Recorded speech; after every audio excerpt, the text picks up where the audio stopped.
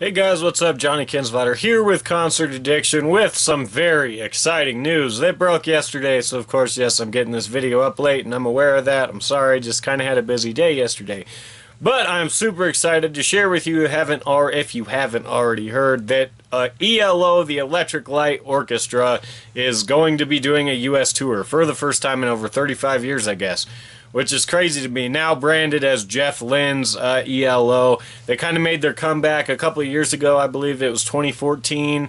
They played two U.S. shows last year, I believe. But as far as like a large-scale tour, it's been some time since they've done that, especially on U.S. soil. But this week, they're releasing a live album slash concert film called Wembley or Bust, and this announcement comes just before that, so that announcement's going to come on that album's coming out on the heels of this announcement, which is a very smart way to do it.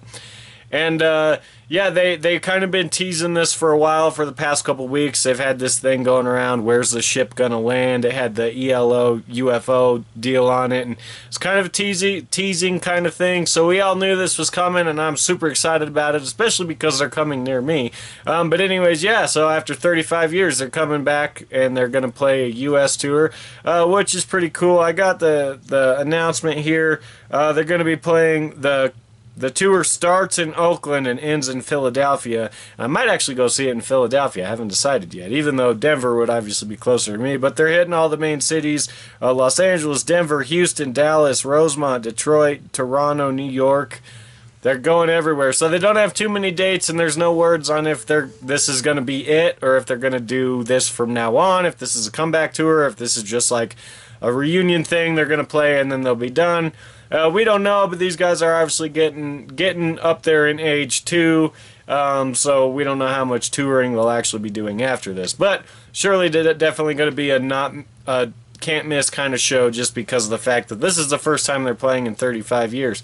So yeah, pretty excited. Rock and Roll Hall of Fame group.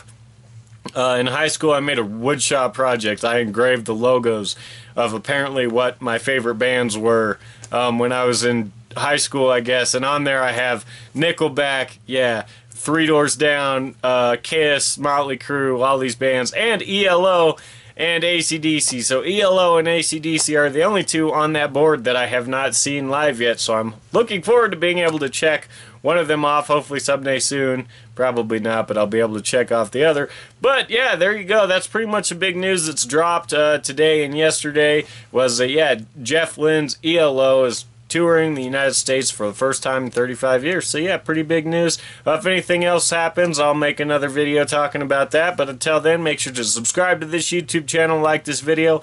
Also check out my Facebook page and my website, facebook.com/concertaddiction and concertaddiction.com. Never miss anything going on in the world of live music. I know there's some festival lineups coming out this week. We'll make sure to post them on the Facebook page. And make sure to comment on this video, join the conversation, comment on the Facebook page too. Let's get this thing going. We love conversations. So yeah, until next time, thanks for watching. Bye.